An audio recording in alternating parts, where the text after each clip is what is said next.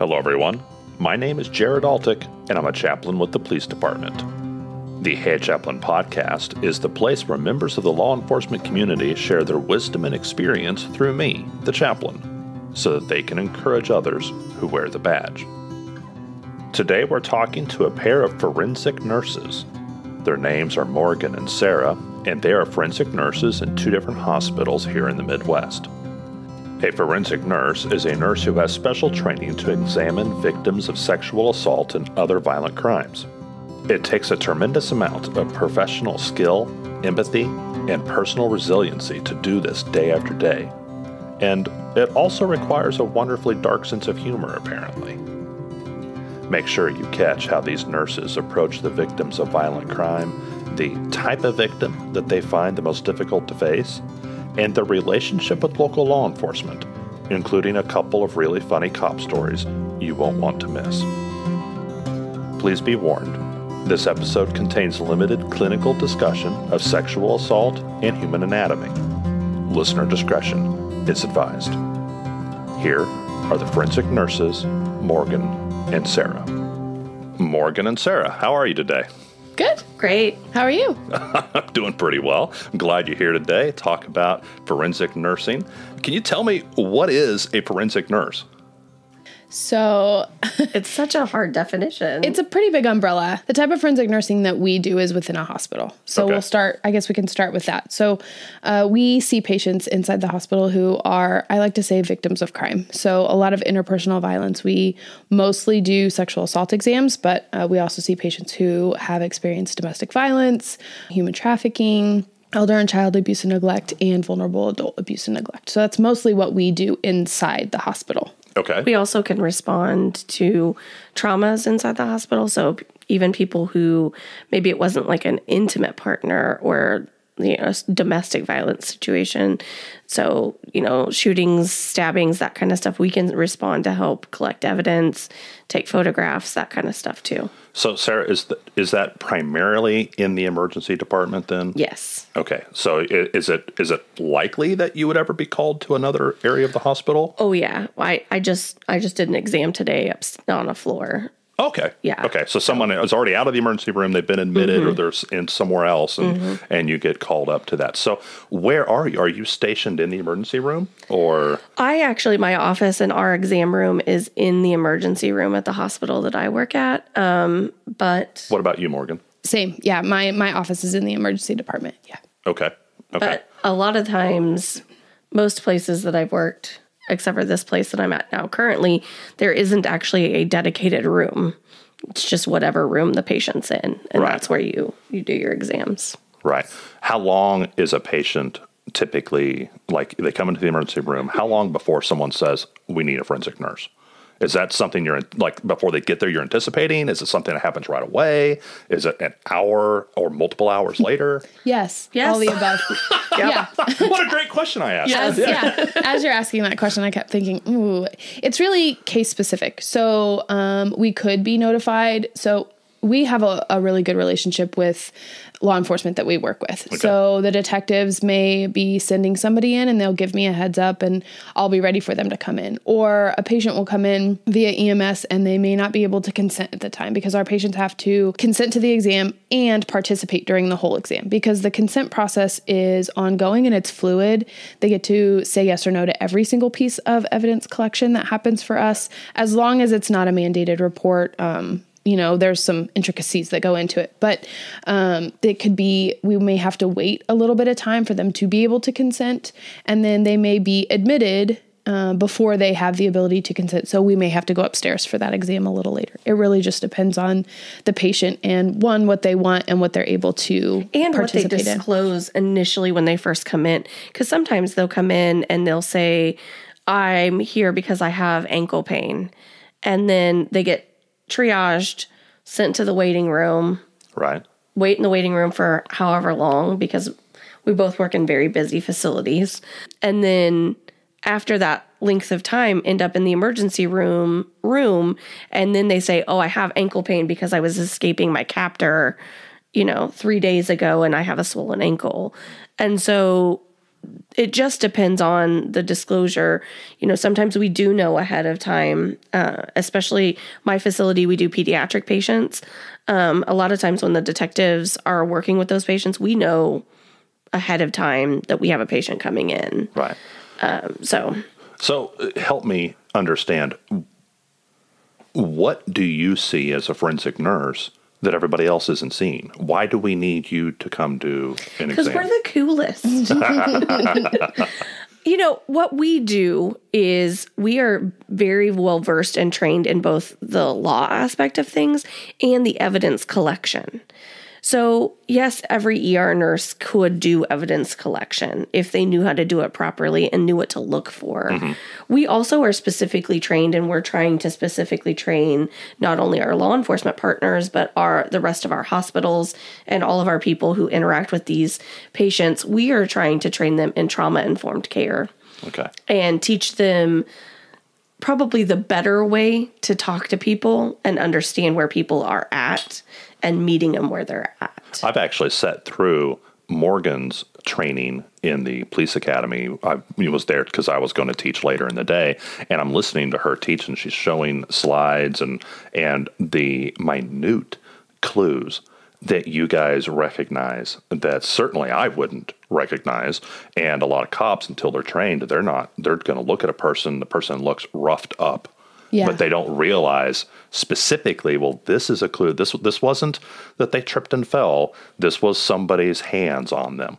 Right. Or this was, a lack of oxygen, or this was some other thing that you recognize as medical professionals that the rest of us aren't really spotting. We also have the ability to, with our patients, because we aren't law enforcement and we don't work for law enforcement, a lot of times they're more comfortable disclosing information to us. Sure. So especially if, there's any illegal activities involved prior to, after, during their assault, they don't want to disclose that to the police because they think they are going to get in trouble also. Okay. So Sarah, explain to me, what is your role then as forensic nurse in the investigative process and the prosecution? I mean, it sure seems like you're collecting evidence. You're not wearing a badge and a gun, but it sure seems like you're part of this process. So we do a medical legal exam, though, is what it's called. Okay. And so our exam is for medical purposes. Okay. So we are collecting evidence while we're doing our medical exam, but everything we do is medical based. So the history that I get from the patients is different than the investigative interview that the police are going to get, because I don't need some of the nitty gritty details like the gray truck, the black truck. I don't need that sort of stuff because that doesn't matter unless, the person has black marks on them and they're like, oh, that was from the paint off of the truck or whatever. Right. Ours is so medical based that we still do collect evidence, but we also, in the court of law, have the medical exception to hearsay. So anything that a victim tells us while we're doing our exam, we can actually go to court without them. Okay. And we can actually testify in their stead if need be. So say if they pass away between then and now, we can still go and testify for them based off of what they told us during our medical exam. And you've been called to testify in court? So I haven't actually testified in court, but been called many times. So in these situations, just to kind of add to what Sarah's saying, our process is not investigative. So we're actually not a part of the investigative process. Okay. We are kind of an extension to being able to collect that evidence. A lot of what we do is very invasive and private and has a lot of medical implications to it. And so instead of that person having to go through that process with law enforcement, we have the ability to treat them medically, but also collect evidence at the same time. Okay. So what we're doing is very medical based. It is not investigative at all. And we actually do a lot of education on preventing us from getting into that investigative process. So if we ask certain things or if something happens, we will talk about it being too investigative. Like that is not something that we need to look at or do because that's investigative, and then we're stepping out of our scope. Where does the handoff happen then? You're collecting evidence. There needs to be a chain of custody, all that kind of thing. So how does that get handed off to the detectives where's that line at? So during our process, we actually spend as much time with the patient as they need. So they control the entire period that they're with that forensic nurse. They get as many breaks as they need. They can, take as long as they want. If they need to stop and go home, they can go home and then come back. We actually have 5 days to collect evidence in terms of a sexual assault. Then when we're finished, we actually have rooms. They have to be behind 2 different locks. And so there's very specific stipulations that we hold as nurses in terms of evidence. So that evidence is stored and chain of custody is held. And that is one of the most important aspects of evidence is the chain of custody. And that's what we teach too. So even if people are collecting evidence in the trauma bay who are not a forensic nurse, because that happens often, we do education for them and help them understand that the chain of custody is very, very important. Right. And so we keep that. And then we work with, it depends on which jurisdiction it is, but if we're talking about our jurisdiction, we work with a CSI officer, and I contact them, and then they come and pick up. Usually it's a box full of evidence. Well, what's your relationship like with law enforcement? Like first name basis? Is it just like, well, here's a person with a badge? No, it's first name basis. I would say that some of the officers have become very close friends to me. In fact, I had a phone call very early in the morning from one of them, and when I went back and listened to the voicemail, because in my work, I keep my phone on Do Not Disturb. So those officers or people who need to get a hold of me know that they have to, call me twice in a row in order to get through it. It actually was his son who got a hold of his phone, and he was trying to call his Nana, and he left me a voicemail. So, having that ability. And he's actually answered the phone when I called this detective before too. And so I would call them my friends. I would call them if I needed something. So we have a really close relationship. Fantastic. And as I mentioned before, I've seen you do instruction in the police academy. Have you both done that kind of thing? Yes. Yeah. Okay. How does that happen? Does the department, do they have a requirement to teach that? Is that something that different departments want to do? How's that work? Yeah, most departments don't have a requirement necessarily to teach it, but they're already teaching it. So a lot of departments are finding out that they're teaching things that maybe necessarily aren't the most current, maybe the best practice. Sure. And so they're reaching out to their programs, the people that they do know in the programs, and saying, hey, can you come teach it for us, how you guys are doing sexual assault patients and, trauma-informed care and things like that. And so I reached out when I started at my new job that I'm at currently. I reached out to our police department and said, I would love to come teach at your academy, because getting them at the very beginning is a lot easier than trying to get into in-service later on. That's fantastic. And we also have SART teams that we're a part of. So they're actually multidisciplinary teams where we get advocates together. What does SART stand for? Oh, Sexual Assault Response Teams. Thank you. You beat me to the punch. Oh, thank you. We have sexual assault response teams. Okay. And so we discuss those kinds of things on the SART team. They'll ask us to come and do education, or we'll get together and we'll notice something. We'll say, hey, we need to address this. Do you want some education for your officers? Do you want me to put something together for you? I've done some strangulation stuff at roll call, but we did get into the academy so that we can lay that foundation. Description of strangulation. Yeah. Right. She didn't actually strangle anybody yet. Correct. Right. Okay. All right. Sometimes I want to. But it's really dangerous, so don't strangle people. There are some. There's a couple. Well, you can't do that after you've taught them how to spot the signs. Right. Yeah, you've given away your game. Right. Absolutely. So what does a shift look like for you?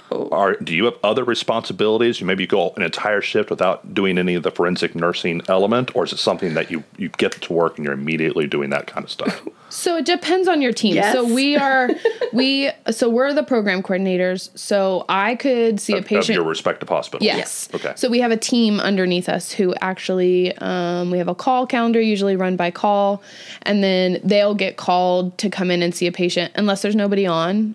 Usually then it falls to to somebody who's in the hospital. Okay. So I could go see, patients up on the floor in the pediatric unit on the units, or I could do exams in the department. Or I could have education that day, or I could be working on billing, or I could be working on some kind of presentation here or there. So it's a wide berth of what we do in our jobs, but we also have a team who will see patients kind of on a on-call basis. And that's the way we function. Mm-hmm. Some of the other hospitals have programs where their nurses are, they'd go in for their 12-hour shift in the hospital, and they're on call, but they're in the hospital. And so they only do 36 hours a week of their shifts. But for that 12 hours, you're dedicated to whatever comes in the door. You're the sane nurse. You're the forensic nurse. So it just is a wide variety out there. And I don't think one place has even remotely found the best algorithm yet. Sure. And the goal is to have somebody full-time at your facility. Really, a call-based program has been proven not to be the best option because forensic nursing and sexual assault nursing specifically is short-lived. And there's a high turnover rate. It's about a year. Yeah. So. Yeah. Well, and that actually leads to my next question. What you do is difficult. Very. There's an emotional cost to it. And so if you are looking at your week, is there a type of call? Is there a type of patient you're like that you dread? Is this like, man, I hope I don't have one of those this week? Is there any that's worse than another? Kids for me. All. Yeah. It's definitely kids for me, but we don't really see or do a whole lot of sexual assault exams at our facility because we have a children's facility close. So we transfer those out. But in terms of abuse, we can see that. And that's usually the hardest for me. I think we have been doing this long enough that we've learned how to compartmentalize and then be able to process it later in a healthy way with therapists or each other. We talk about, especially on our podcast, we talk about us being the person for each other. Yeah. And if we do have a tough case and we need to just kind of process it right then and there, we can call each other. But mine's kids. I think child abuse is probably the harder one. Yeah. The only case in all 12 of my years that I've ever had nightmares from was a child abuse case. Yeah. And so that's probably the harder ones, but we are so kind of ingrained in this all the time that, I don't, when somebody walks in the door, I will tell you, I don't like having to do exams on virgins, people who were virgins when they were sexually assaulted. Yeah. I don't like doing exams on them only because it's such a hard process to explain to somebody that this isn't the way it's supposed to be. Right. Yeah. And so that's really difficult, I think, on a mental level for me, because I just feel worse for them because this was your first experience and this is not the way it's supposed to go. Yeah. And so we have nice long conversations every single time that, this isn't the way it's supposed to be. It will get better. I promise.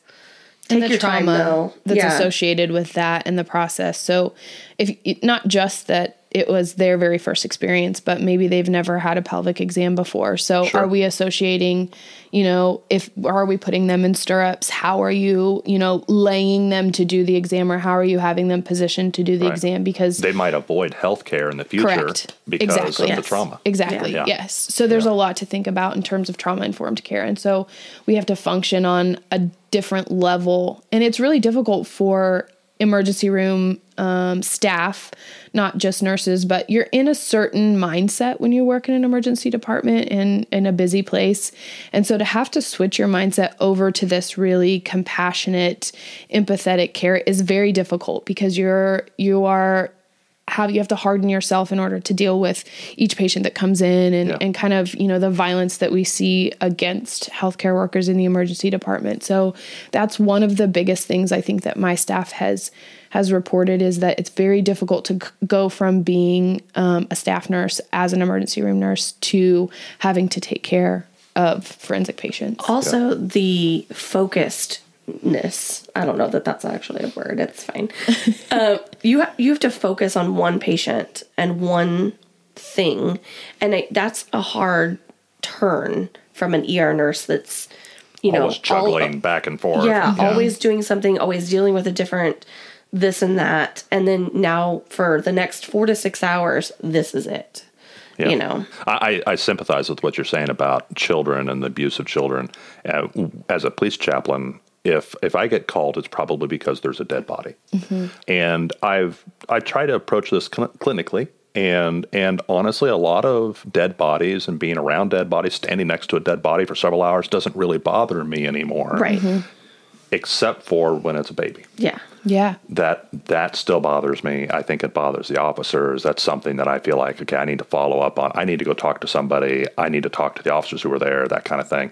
The only thing that would even come close to that is doing a death notification to a family of a deceased teenager. Teenagers in a car wreck, you go tell mom and dad that they're, why their baby didn't come home.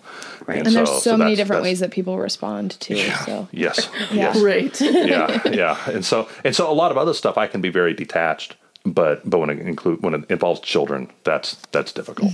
I've always said when a person comes in and they're doing chest compressions, they're coding them as they're coming in, that is so much easier for me to deal with than somebody that walks in the door, talks to me, and then dies in front of me. Yeah. It's so much harder because I, even in that split second, have, gained, this relationship with this person. So they were living first. Yeah. Yeah. Mercy. What is it most likely that the police will miss in regard to an assault victim? What are they most likely they just didn't notice it, but you did? People who have been sexually assaulted are very unlikely to come forward with law enforcement. Okay. The experience of the sexual assault victim, patient, in whatever capacity you're seeing them, the experience is that they're at an uphill battle. And so I think our society labels sexual assault as you need to look for people lying first, as opposed to believing that they're telling you the truth first. And so a lot of times police probably aren't even going to know unless they were called to the scene right away. So they're probably not going to be the first to know. They may even come to the hospital and it's us that they see first, and then we call police in. And I think the biggest aspect of dealing with anybody who's been the victim of a crime that's an interpersonal crime is really to lead with compassion. And it's very difficult depending on what kind of law enforcement you work in. We've had detectives or officers who deal a lot with criminals. And so you really have to, you have to change your mindset. You have to change the way that you're seeing this person that you're talking to, because they've been through one of the most traumatic things that they have ever been through in their life. And there's no normal way to respond. Yeah. So they might miss the fact that this person is stoic, and that could be perceived as they're lying. So there's no normal response. That's the one thing that I want to say. And a dishonest person can still be victimized. Correct. So exactly. So this cop may know this person. They've run into them 10 times. Yes. But just because they've always been a liar doesn't mean that they're lying about this. Right. The other thing too, which we've talked about and we teach also, is when it comes to trauma, the way that your brain lays down memories, we want it to be A, B, C, D, but the way that your brain actually lays it down during a traumatic situation is so all over the place that you may never even get to see. And if you do finally get to see, it may be 6 months later. Yeah. And so when they're giving us their history and they're telling us what's going on, sometimes it can seem like they're lying because they're bouncing around, they're coming back, they're stumbling around their words. And so it does kind of seem like they can seem like they're lying. It's very disorganized. Very disorganized. Yeah. And when you do deal with those victims who have been frequented by the police, it's difficult. Our psych patients, our sex workers, those addiction is a big one. Yeah. Those are higher vulnerabilities for people. So for them to come forward and say that they have been sexually assaulted or those things, it's less likely that they're going to be believed because of the lifestyle that they live. Sure. But that actually makes them more vulnerable. Yeah. So can you talk to me about power? Why would a victim not talk to a police officer I mean, is what kind of barriers are there as far as how this person has experienced powerful people in their lives? Can you explain that to me and why? Because a cop wants to come in and fix everything. And well, why are they not going to get a straight answer out of that victim? First thing they need to do is sit down. Yes. That's the first thing. Like, and you notice a lot of times they'll come and interview patients in the hospital and they're walking up to the bedside of a patient and they're standing there. Hands on their hips. Yep, hands on their hips or hands in their over notebook. the top. And they're over the top, looking down. Or if they're interviewing somebody even, at a seat, like, on a scene and they're sitting down on the curb and the police officer walks up to them, eye level, you've got the taser, you've got the gun, you've got, all of these kind of menacing properties. Mm-hmm. And so the first thing is just sit down, get down to their level. And it's hard as an officer, I'm sure, with all of that stuff. Yeah. And our chairs in the hospital are not nice. Yeah. Or take them to a more comfortable space. Yeah. That's a little bit more private too. I think there's a sense of power and control. An officer has power and control on a scene, right? Like they're in charge. Yep. And so even in the hospital, we have this discussion too. The first thing that I do whenever I go to see any patient, any kind of forensic patient, is I'll knock on the door and I'll ask for them to allow me into their space. And that's giving them a little bit of power and control back because now this is their space. And if they tell me no, I'll say, okay, I'll be back in 10 minutes. And I'll say, can I bring you anything or do anything for you? Bring you a warm blanket. And I set a timer for 10 minutes and I come back in that 10 minutes showing them I'm going to tell you what I'm going to do. And then I'm going to do what I told you I was going to do. Yeah. And then I will take a stool and I will roll it up to the bottom of the bed. And I will sit at the bottom of the bed and just ask them what they understand. I'll ask them, what they know that I do or if they understand what's happening.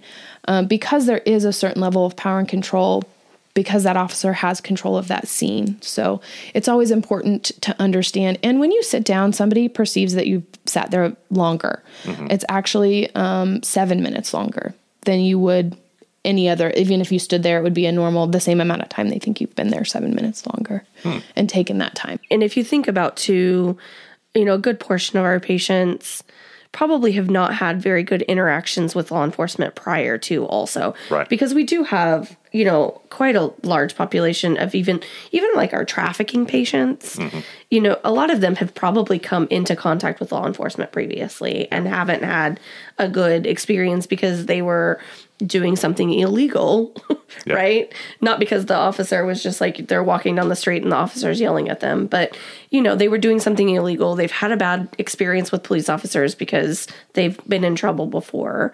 But now they're the victim. And it's hard for people to even separate that in their minds, because the officer's there and I'm going to be in trouble. Yeah. Yeah. I feel like I just casually observe this. I'm a tall, middle-aged male, mm-hmm. and I see people that as a counselor, a little red flag goes up because of how they respond to me. Mm-hmm. They respond to me as if I'm menacing, and mm-hmm. I feel like I'm being pretty meek and mild, but I can't change that I'm a male. I can't change that I'm tall. Right. Maybe inadvertently even I'm kind of looming over them, and you can see people much like I hate to compare them to an animal, but you see that in a dog. Absolutely. If you hit a dog enough, if you stand over a dog, it'll cower. Absolutely. Or move your hand too fast or anything like that. Yeah, it's the startle response. Right. And so you see the same thing in some people. And I know that officers are not meaning to trigger that. Absolutely. But they do. Right. And there's little things they can learn. It's like, hey, I need to switch gears here. Right. So. And I think our society too kind of sets a precedent for what police officers are there for. And recently they haven't got the best rap. And so it's important to remember those little things really will help make a better connection with that person that you're trying to talk to.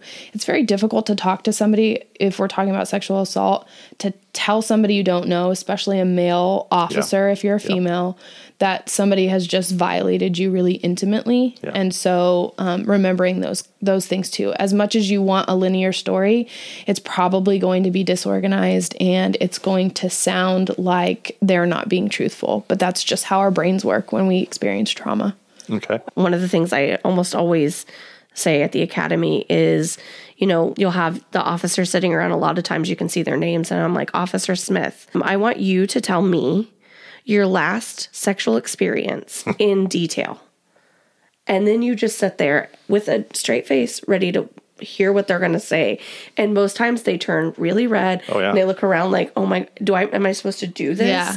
And then they start shifting in their chair. Eyes get big. Their eyes get big. And They're like, do I? Yeah. And then everybody around them is also like, oh my gosh, please what am I don't. I supposed don't want to to do? listen to this. I don't want to know. And then I say, that feeling you're having right now, imagine you've just been sexually assaulted and I ask you that question. Yeah. It's very difficult to be like, okay, all right. You know, and I think that that gets them every time. And they're like, that it triggers something in them to say, oh, yeah, no, I wouldn't want to do this on a normal basis. Yeah, they couldn't generate a clear, concise, consistent story. I'll And tell so you who why could. in the world It could a victim do activates it? your fight or flight Right. response Yeah. for sure. I'll tell you who does, though. The fire department. Don't ever ask that question at the fire department. They'll be real boys- honest. Those They don't boys care. are like, well, let me just tell you. Like, wait, pause. Just kidding. Yeah. Pause. That was supposed to be a test. This is just an exercise. testing. Okay, so what could cops improve upon? I mean, if you could kind of ride in the back seat and be, you know, the fly on a wall and be there through the entire process long before the victim ever gets to the hospital, what would you have cops do differently, or what would you encourage them to do more of? Trauma informed. I think that the education about being trauma informed and understanding why somebody who's experienced a traumatic thing reacts the way that they do, because there's no normal reaction, right? If we're talking about the fight or flight response, your brain does what it wants to do in order to help you survive. And unless you have experienced an innumerable amount of trauma in your life and built a habit of responding to trauma, your brain's going to do what it thinks it needs to do in order to protect you. And that may not fit the stereotype Correct. that the officer's expecting. More than likely, it's not going to fit that stereotype. I never have a patient respond the same way ever. And it's really, really important to remember that you're going to have to be a little bit more compassionate and empathetic with these types of, and I'll use the word victim, because, you know, we're talking about law enforcement. For us, they're patients, they're not Right, victims. of course. But this type of victim has a very different response, and that's why you're seeing that, is because of their fight or flight response. And I do really think that getting down to their level or below them is really, like, that's handing back something to them immediately. And so I think that that's huge. Yeah, that's going to be good for the victim/patient, and it's going to be good for the investigation. Right. And so, Yeah, they're You can probably build a going to rapport with that person. right, and get a whole lot more out of them, because now they trust that you're not just looming over them to Judging. judging. Yeah. Yeah. yeah. So you are around a lot of police officers. Do you have any good cop stories that you can tell on air? Yeah. I do have to say that my experience with our officers has been mostly good. If I ever have an issue, I know I can always reach out. But, you know, I think we have a ton of stories that we could talk about. We can't say names. No, I had one where we had a very frequent, and I wonder if he listens to this too. I'm going to be interested to find out later. But we had a very frequent sex worker come in, and I had done quite a few exams on her. And this detective came into the room. There was a curtain in between the door and the patient's room where he could stand in the room behind the curtain and not see anything and still talk to the patient. Knowing the patient, he definitely did this and was talking to her while I was doing my exam. And I went to go do my pelvic exam, and apparently the odor was a little bit too much for him. And he vomited in the trash can. And it probably was like, I didn't even realize for you. I had no clue that there was that much. I mean, I knew that it was like odoriferous for sure. But you've been desensitized to it to a degree. You can handle it. Yeah. And I had Unless it's snot. Sarah doesn't do snot. Nope. Nope. Anything resembling snot, nope. Nope, don't do it. That's your line? That's my line. Snot is her line. Snot is you got detectives vomiting in the corner, but no snot. I'm like doing a pelvic exam and helping like wipe a face off at the same time. But I can't, like, if you sneeze on me, I will die. Yeah, she will. She will, definitely. That's awesome. That's awesome. What about you, Morgan? I think it was when I was teaching the ins and outs of sexual assault to our detectives. I had the opportunity to bring a pelvis in, and of course I was kind of showing the process. It's like a teaching mannequin kind of thing? Yeah, Okay. yeah. And She brought somebody's actual pelvis in. well, there's a good story for that too, where I find my pelvises. But oh, that's a great story, actually. But I was using the word penis and vagina a lot because that's what we do. And one of them goes, "Can you please stop saying vagina?" And I was like, "Are you uncomfortable with the word vagina?" And I was like, "No, I'm not going to stop saying it because this is what we do. You have to get comfortable with saying those uncomfortable words." And I would love to know what he wanted it to be called. All of the options going through my head are worse. Right. Yeah. I can't imagine. So I warned them, I'm going to say penis and vagina a lot. And the other day, my son was like, "Mom, we have to watch the puberty video." And I think I said something about penis, and he was like, "Don't stop it." And I was like, "Well, it's called. Why are we?" Right. That's the We're going to use those words. Yeah. I don't know what he wanted me to God say. gave you. I know. I'm not really sure what he wanted me to say, but that was not it in that moment. He was real uncomfortable. So Same said detective that vomited also requested that I come in and do an anatomy lesson for the detectives. And it was all males and one female. Okay. And I got to show a really great video about the hymen and how the hymen actually never goes away. It's always there. And just the looks on their faces, the redness. I mean, just saying the word hymen in front of police officers sometimes is maybe the that's best. why they didn't want the vagina word. He's like, "Can you just stop saying that?" Right. Sorry. A little uncomfortable. The counselor in me is just, interesting. I'm curious. Yeah, Okay. Yeah. Again, what else would you like me to use? I went into a roll call, it was a late night roll call one time, and they asked, "Chaplain, do you have anything to offer?" And typically I don't. I'm just there to observe and build relationships with those guys. But I said, "Yeah, I've got a dead guy's foot in my trunk," and they all like, the whole room just like record scratch. Stop. Like, what? Yeah. The other chaplain had done a funeral of a person who had a prosthetic leg. And the family, of course, the family said, "Well, now that he's passed, we'd like you to have his foot." Well, what is the chaplain who officiates the funeral going to do with this foot? Right. Maybe they thought they were going to donate it, but prosthetics, the hardware of a prosthetic can be recycled, can be refurbished maybe, but a lot of the part that gets sweaty and gross is a lost cause, right? Not only is it sweaty and gross, but it's also made for the person. Yes. And so he didn't know he tried to take it one place, they wouldn't accept it, so he put it in the trunk of the chaplain's car in August. And so I'm driving, like a month later, I'm driving the car, and I'm like, "Why does this car smell? What is this thing?" And so I open it up. There's a leg, and there's a flesh-colored leg. I mean, it had a metal ankle, right. but a flesh-colored leg in the trunk of the chaplain's car.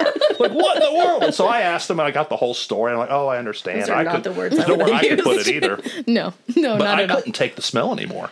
And so I asked him, I said, "I want to throw this away, but I don't want to be seen on the security footage throwing a leg into the dumpster." And so I want you guys to come with me, right. and we're going to glove up, and we're going to take this thing, and we're going to put it, we're going to dispose of it.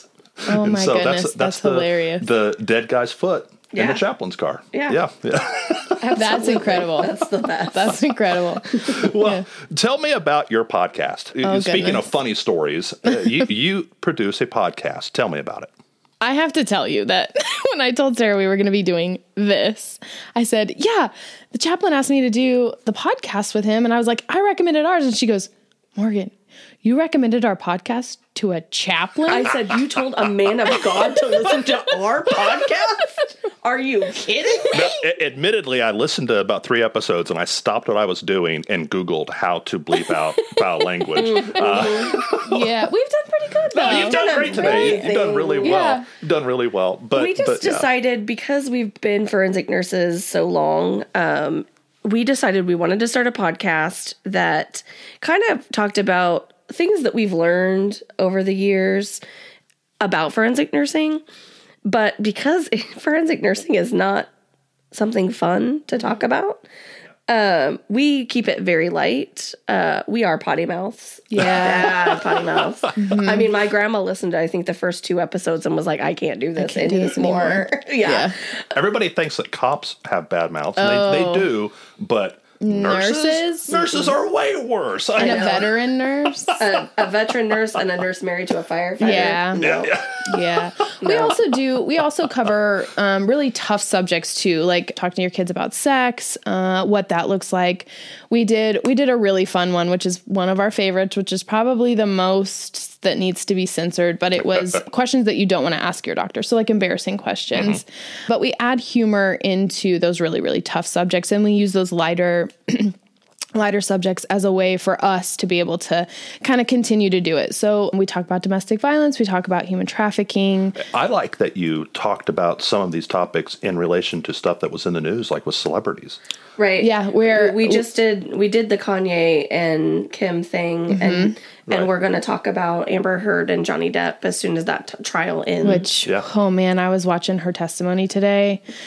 Yeah. Are they cross-examining it? Right now. They started today, and it's very interesting to watch her. And I've seen a lot of coverage from some police officers, too, on how they look for dishonesty in investigations when they're doing interviews. And so he talked a lot about her mannerisms and things like that. But this is definitely an interesting one because, you know, the victim in this situation is a male and the perpetrator is a female. And, you know, we talk a lot about believing victims. And that's one of the huge misconceptions is that men can't be, you know, victims of domestic violence. Yeah. And they don't come forward as much because it's, you know. Well, they'd be ridiculed. Right. They, may not get any help. Yeah. Absolutely. They're not masculine. Yeah.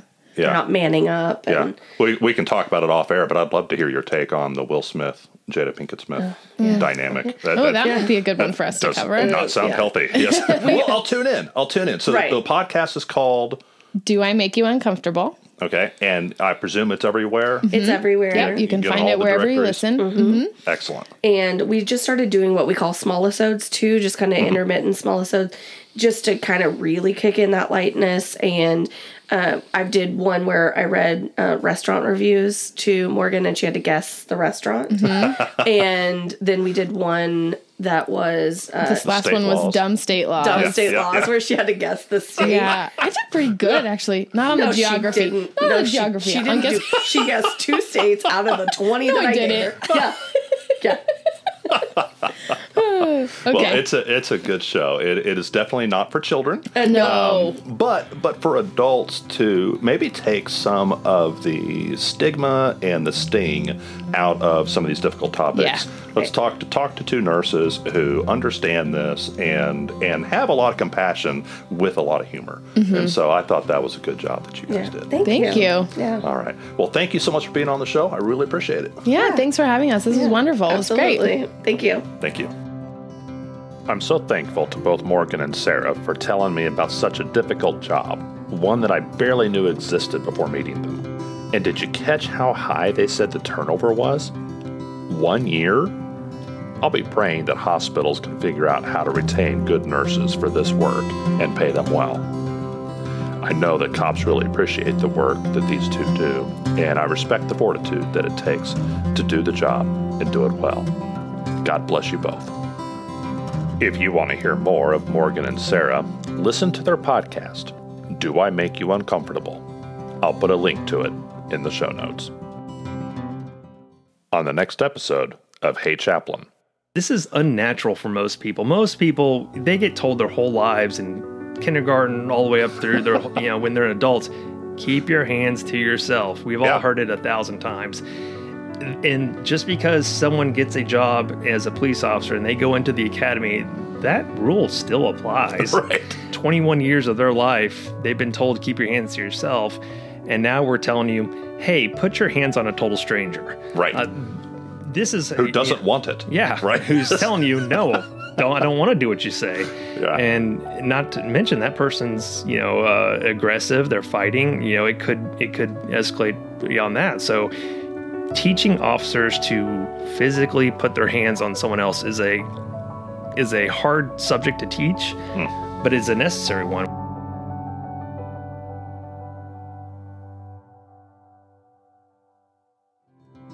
The views expressed here are the personal views of the host and our guests and do not necessarily represent the views of any law enforcement agency or its components. None of the preceding conversations should be construed as medical advice, and if you have medical questions, please consult your doctor.